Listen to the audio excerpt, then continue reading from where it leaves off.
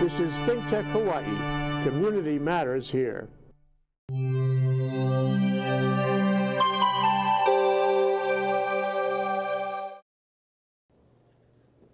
Aloha and welcome to another episode of the Condo Insider. Everything you ever wanted to know about condominium living, owning, buying, whatever the case may be when it comes to condominiums. And today we have as our guest again, I don't know how they let you into the room, but we have Mr. Richard Emery, who is here to join us today on discussions of condo-related issues. And first off, I'd like to congratulate you. I understand you've been appointed the co-chair of CAI's Legislative Action Committee. Well, that's correct for 2018. Now, a lot of people don't realize that there's several industry lobbying groups, and CAI, Community Association Institute, out of Virginia, appoints a committee of about 12 persons each year to represent the industry before our legislature. And what a lot of people don't know about that is the 12 members are equally divided between homeowners, vendors, lawyers, and management companies, so that the diversity on the committee that makes decisions on how to proceed with legislation is a very well-balanced group of people. And in 2018, Phil and Ernie and I, as a local lawyer, and I have been appointed co-chairs. Oh, that's good to know, and I know Phil and Ernie as well, so I think you two will both do a great job. This appointment, however, for 2018 brings up the issue of there's a lot going to be happening in 2018, because what most people don't realize is that our legislature runs on a 2-year cycle. And we just finished a 1-year cycle, and a lot of bills were deferred, which means they may be coming up again in 2018. Do you have any speculation on what we may be looking at for 2018? Well, that's a 4-part show in itself. But the reality is, let me just briefly start this. We'll start the conversation that way, that yes, it is a 2-year legislature, and a bill that we promoted as an industry last year, along with owners, was House Bill 1499, that had unanimous testimony and support until the very end, where it stalled in the last committee, the Finance Committee. So technically it's still alive, but Let me just tell you what that bill's about. I call it kind of a Bill of Rights for homeowners. Okay. When you look at people today, we have people being foreclosed upon because they got a fine or a legal fee related to a fine. And they basically, when they were getting the letters from everybody, basically ignored it and didn't do anything. And all of a sudden, they find themselves in a foreclosure lawsuit because we have a pay now, dispute later provision in our statute. Well, this particular bill does not want to take the board's authority to foreclose if a person is legitimately delinquent on their maintenance fees or other assessments related to the common expenses. But what it said was you can't foreclose on a fine or a legal fee related to a fine without additional notice and a notice to the owner giving a right to this Act 187 evaluative mediation. What it did is add another step to protect that individual who just doesn't understand their obligations under the condo law, and when they get a fine, probably ignores it and just throws it in the trash. And then all of a sudden they then are finding they're being foreclosed on, and they have $5,000 in legal expenses because they just basically shined on all these demands. So this particular bill provides that more notice has to be given the owner, and they have to be told of the right to Act 187 mediation and a right to participate in that mediation before you can foreclose on a fine or a legal fee. Well, it's interesting you bring up the mediation side of it. Is I've actually helped a couple people who were having issues at their own condo association, and I told them to request mediation. And both times, a few months later, I get a message back from them saying, completed mediation, we resolved the issue, which is good to hear. Well, I think you may remember you did a show with me as your guest where I talked about all the statistics of mediation. And the original statute provided what we call facilitative mediation, which means the mediator can't take sides, it's kumbaya, let's all get together. And they were somewhat effective, but not very effective. When evaluative mediation came into play in 2015, we use retired judges who can act more like a settlement conference judge and can say to either party, if I was the judge, I'd rule against you and make you pay all his legal fees. So he can actually, these retired judges who have a great deal of authority with people and presence with people, can act as more of a settlement conference to somewhat put on the table and force a solution by being hard-nosed and responsible based on what the law is and each's obligations are. And that has an extremely high rate of success. Well, I think you and I, on that particular show, also looked at the statistics and found that those that were not resolved at that mediation did not escalate to litigation, which means that the discussion still continued, probably. Right. I don't hold me to the data. My recollection is that 1 out of 5 mediations didn't occur because one side or the other refused to go. But then they didn't pursue anything, and it got resolved, and the mediation request was withdrawn, which kind of sends a signal, let's not spend any money with a mediator, even though under this new Act 187, only the first hour you're responsible for, split by the two parties, are about $175 a person, and the rest is paid from the real estate education fund. So we've seen a great deal of success. So the whole trend of the industry is to try to educate people about alternatives and to get them to try this before they go to the next level. And even those that were unresolved, or maybe the mediation was withdrawn, we can still look at it as being somewhat of a success because it didn't escalate to litigation or anything like that. But back to your question, 1499 is hung up in the Finance Committee. It balances people's rights, because the mediations we did have would tell you, I want to say it's 30% had to do with enforcement of a fine or a house rule, and those were almost all resolved satisfactorily. That if we can give these people a right where someone, maybe the rogue boards, say, pay me first, I'm not going to do this, we get them in a format to try to resolve this as friends, recognizing that the bill last year, if you get a mediation request and you refuse to go, either party, it may be considered a breach of your fiduciary duty. And I think it's interesting, you called it sort of like a owner's Bill of Rights for condo ownership. And just the last couple of days I've been doing research on some other educational material, and I'm finding more and more states are actually passing bills called Homeowners Bill of Rights or Owner's Rights under their statutes. Well, no one's going to say any law, and certainly our industry that's been around a long time, is perfect.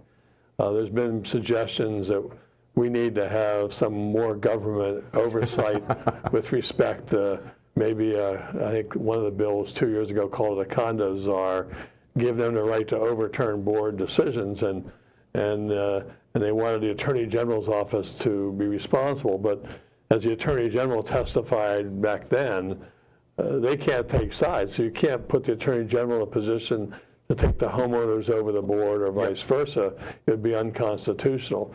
So my suggestion has always been, let's take our existing laws, look for pukas or things that aren't perfect, and try to find ways to balance the board's needs and the homeowner's rights, that there's fair processes and fair hearings to resolve disputes. Well, speaking of boards, part of the Real Estate Commission core course for 2017 includes a legislative update, which is predominantly condo legislation. And one of the areas that I get a lot of questions on, even after the class, I'll get an email or a phone call, is on Act 81 and the owner's right to participate at a board meeting. You know, that's an interesting bill, and we supported it as an industry, because if you look at the bill, the law prior to the bill being passed, it said owners have a right to participate in board meetings. But what happened is boards would say, well, you only can participate in the owner's forum, or when we want you to participate. And recognizing that owners, when they buy in, have this duty to pay fees, maintenance fees, shouldn't they be able to express themselves? And so because of the vagueness in the original law, the legislature wanted to clarify it, that in any part of the meeting, an owner has a right to participate. And at any time, the board can set up, and they have to by law set up regular meeting rules with respect to how the participation exists. So they can put reasonable time limits on it, and they can avoid an argumentative situation with a hot issue, because they have to get their business done. But when Act 81 was put into place, it basically clarified, and the CAI and ACCA issued draft rules for owners to use or boards to use to allow that participation. Well, I understand you also help participate in crafting those rules as well. That's correct. Because actually a copy that I have, I believe, is the one that you helped create. Yeah, Steve Glanstein and I, the parliamentarian, we had a short version and a long version. Which in some cases, like the short version, and we won't go into full detail of this because that's another show in itself, but even the short version pretty much covers it, basically saying an owner may participate in discussion of agenda items, and that's important to clarify, agenda items. Don't just walk in and start talking about other issues at the meeting at appropriate time as announced by the chair. You know, pretty simple. And I believe the time frame is another important one, because even when you testify at the legislature or the county council, they usually only give you a 3-minute window there to speak or testify. Well, I should have brought this letter with me, but let me begin by saying what I've always said to boards. You should always respect the owners and they have a right to be heard. So when you have an agenda item, we're going to paint the building blue. Our policy is the board will discuss the matter first and we'll open it to the owners. So the board goes, no, I like pink, I like blue, and they talk about it. Okay, before we take a vote, do any of the owners want to make a comment about that? Thank you for your comment. Thank you for your opportunity to share with you your point of view. Okay, now we'll take the vote.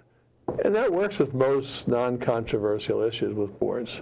Sometimes there are more controversial issues that gets into debate, and the longer rules proposed by Steve Glanstein address those more complex associations. But let me tell you about this letter I got, where an owner filed a RICO complaint, was about to file a RICO complaint. Well, I shouldn't, let me take that back. About to file an Act 187 evaluative mediation complaint. And they said, I went to my board and I showed them the law. And the board says, well, we have to go to our annual meeting and have the homeowners approve it first, that we're going to follow that law. I know you're laughing, but that's true. What people have to understand is when the legislature adopted this law, it's law, and no matter what your bylaws say, your house rules say, or what you think, you have to comply with the law. So you have to, at a meeting, adopt meeting rules. Yes. And I recommend you put those rules on your notice of the meeting you put up around the project. These are our meeting rules. And then they come in and treat people with respect and give them a chance to be heard, because maybe the argument's about a $10,000 assessment. People are hot about that or worried about it. Doesn't it make sense to give them a chance to express their points of view? And be prepared for it. But again, like I pointed out, I believe it's on both your short and long version, is the discussion sticks to what is on the agenda. Right. That's important for a homeowner to understand. It's not a moment for you to go in and gripe for 20 minutes about something that's not on the agenda. Well, first of all, most boards have a forum where owners can bring up other things. It's not technically an official part of the meeting because it's not on the agenda. But certainly your comment about they come in and want to talk about this for 20 minutes isn't going to work. No. They should be able to come in and say, look, I'm really concerned.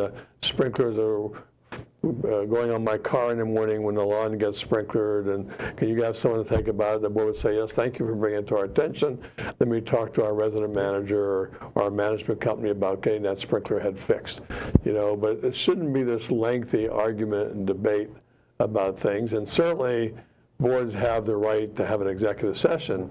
So if they have a dispute between two owners or some other issue, they can keep it private by taking that to an executive session. Okay, well, we got to take a quick break so you can catch your breath, and when we come back, we're going to be discussing issues of finance and reserve. Money, money, money. Money, money, money. Okay, so we'll take a quick break, and when we come back, we'll continue our discussion with our guest, Mr. Richard Emery. This is ThinkTech Hawaii, raising public awareness. Planning all week for the day of the big game. Watching at home just doesn't feel the same. Number one on the list is who's gonna drive. It's nice to know you're gonna get home alive. Plan for fun and responsibility. Choose a DD, captain of our team. It's the DD. For every game day, assign a designated driver.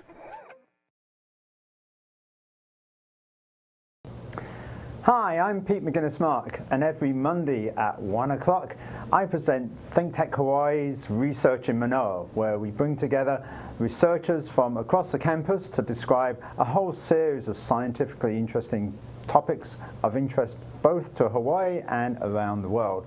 So hopefully you can join me 1 o'clock Monday afternoon for ThinkTech Hawaii's Research in Manoa.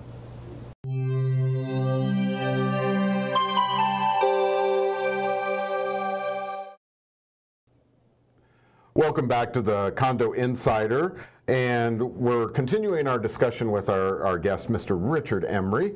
And before we went to break, we were going to talk about money, money, money. Did you bring any with you? None for you. I didn't think so. But in any case, I think 2018 is going to be an interesting year when it comes to certain issues in regards to condominium funding, reserves, AOAO loans, and things like that. So what are your predictions or thoughts? Well, the hot topic is, you know, the fire at Marco Polo, yeah. right? And so the fire department has, and the mayor has put in a bill that's being considered by the council with regard to retrofitting of fire sprinkler systems. And no one really knows, there's about 360 buildings involved in this. No one really knows what the true cost of retrofitting is, and it's going to vary by how the building was designed, whether they have lead paint or maybe asbestos issues to deal with. Do they have a room for a 10 by 10 pump to put the sprinkler system in? There's a whole lot of issues on what we need to do to provide greater fire safety for people. And so the issue becomes money, money, money. So where's the money going to come from? Because even though we've seen some low ball old estimates of $4,000 or $5,000 a unit, some people are saying it's $30,000 or $40,000 a unit. By the time you get the pump room, you get the soffits in to make it look nice, you put the system in, and you deal with lead paint and other type of remediation you need to do to properly put it under the code. So I don't think anyone really knows. So when we looked at it as an industry, CAI and Hawaii Council of Community Associations is going to put in 2 bills this year. The first bill has to do with, well, how are we going to pay for this? And as I've lectured and spoken before, I can promise you government is not going to give you the money. These associations are going to have to come up with the money. Granted, there might be some tax benefits that are passed by the council or by the state legislature. More for owner occupants because investors theoretically get some form of tax break anyway by filing it as an investment property. Forgetting that issue, just looking at paying the bills, the issue becomes where's the money going to come from? Well, not everybody can handle a $20,000, $30,000 or $40,000 assessment. Maybe not even a $5,000 or $10,000 assessment.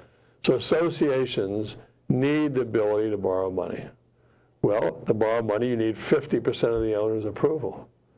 It's hard to get to 50% of the owners to do anything. That's true. So now you have, let's say, a mandated law to do something, and you have to go get the owner's approval. Otherwise, you have to assess them in cash. And of course, if they can't pay the money, you don't have enough money to pay the contractor. So the bills that we have coming forward are twofold. The first bill says something to the effect that if government laws or regulations mandate a safety upgrade to your building, that the board of directors has the authority to borrow the money without the owner's approval. That avoids all that cost of chasing people and going over and over again for written consents to our foreign owners. Because, you know, the worst case situation would be is they don't give you approval, and then the association has to file a motion in court to get a declaratory judgment by a judge. They have to do it anyway. So you end up spending thousands upon thousands of dollars to do something that protects everybody's safety, but the same thing is mandated by law. So part one of the bills going in says that the board of directors, A, has the right to borrow the money for this very limited government-mandated safety regulation issue. The second part of that is homeowners often say, well, my declaration says inside these walls is my property. I'm not going to let you put the sprinkler system or smoke detectors in my unit. This law further says, it's kind of like these high-risk components in the current law, that this high-risk safety issue, the board has a director to come in and make these modifications within the unit with or without your approval. Because otherwise you get a loaner, you now want to put the system in, 3 or 4 owners get together and they sue, you can't do it, and you spend years, and again, tens of thousands of dollars fighting something that should be so obvious with respect to the sprinkler system. So under bill number 1, the board would have the authority to go in the unit, and B, they'd have to borrow the money without the owner's approval under limited circumstances, which in turn would save the association a lot of administrative costs to implement it. Well, that's similar to when associations were being approached to put a cell tower on top of the building or solar panels. The legislature passed an amended 514B to allow the board to make that decision without having to go get approval of a majority of owners to do. So it's a similar type of scenario, really. And the second bill, which was originally introduced, and don't hold me to it, I think it was 2004 or 2006, basically for owner occupants, because as I explained, investor owners already have some tax benefits. Owner occupants would have the right to take an income tax deduction very much, maybe not exactly like solar, but similar to the solar credit, where they'd be able to take a percentage of deduction off their income tax if their association assesses them for a sprinkler retrofit and upgrade. Yeah. Well, and it's just my personal observation, but I think initially the bills that were being introduced, and of course expecting more to be introduced in 2018 at the state level, some of it was a knee-jerk reaction without actually sitting down and figuring out how this is going to be accomplished. So initially it was like, we're going to have to do it, and we have to do it in 5 years, without actually thinking, how long is this going to take and how much is it going to cost? Well, and some of the estimates are this is a $400 million problem. Yeah. But then again, I had a chance to participate in one of the committees with the Fire Safety Advisory Committee. And I was on the finance, how do you pay for this part of it? There was another part dealing with the code. They're following examples that originated in Chicago, where the buildings have a matrix. They get evaluated. Even if they don't have sprinklers, they'll get points for having more modern fire doors, a better fire alarm system, whatever it may be. And they may accumulate enough points that they are exempt from retrofitting. Mm-hmm. Yeah. And then some conversations have been that retrofitting will be mandated only for the common areas. Now, this is still work in progress, yep. So I think you have to recognize going into this that the fire department kind of has to say the whole thing has to be sprinklered. But the city council will be the ones that will take these proposals on the matrix and financing and maybe tailor it to provide some relief for some associations. But I think it's a long way. There's hearings coming up through January on this particular issue. There's going to be a lot of testimony for and against, so I think you're going to find that hopefully a meaningful legislation will come out of it. To be candid with you, and I'm not an expert in this, but I've always basically said that mandating an increase to the current fire alarm code makes a lot of sense. Yeah. It's much less expensive to do. When you look at the big fire in Dubai, which was like 60 stories, and they had sprinklers, but because it came up the outside of the building, the sprinklers didn't kill the fire. But no one got hurt, injured, or dead because they had the most modern fire alarm system. So are we not better off focusing in the short run on mandating, that's already in the reserve study, it should be, upgrading the fire alarm system first, as well as maybe fire doors and fire stop systems between floors where there's pukas from where the pipes go through and things like that. The attitude on that is, let's fix what we can fix right now, and then we'll work on the other issues. Well, if you put it practically speaking, let's just make this up, that you have a building that has complex issues, needs a new 10 by 10 room, needs to have this, needs to have that. Let's just say it's $40,000 an owner. Well, that's about $400 a month more to the owner if they had to borrow the money. Well, that's a lot of money for fixed income people. And what's that going to do to the rents for people? I talk about how the high cost of rents here.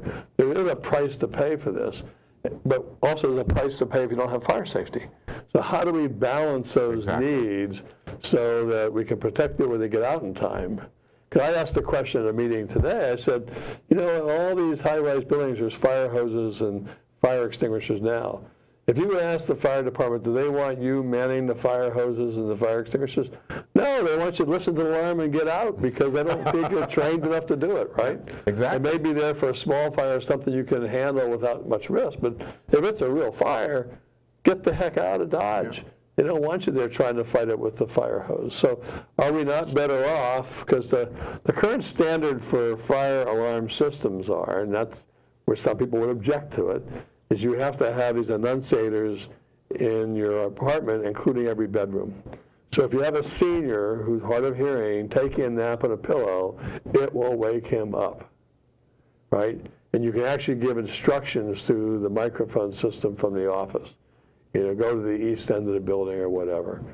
Well, that's a small inconvenience to have a little box on your wall up in the corner, and it's a lot easier to install and less expensive than sprinklers.